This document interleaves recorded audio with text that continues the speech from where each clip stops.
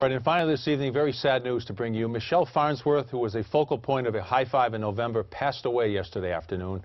Michelle was a sophomore at Neshoba Regional High School. She was a member of the field hockey and swim team. See her right in the center of the picture right there with the hoodie on, holding the trophy. She couldn't play this year because of daily chemo and radiation treatment. Every time Neshoba won a sectional divisional championship, Michelle was at every one of the games with her teammates holding the trophy. There she is again, upper left. You see her right there with the hat and the jacket on.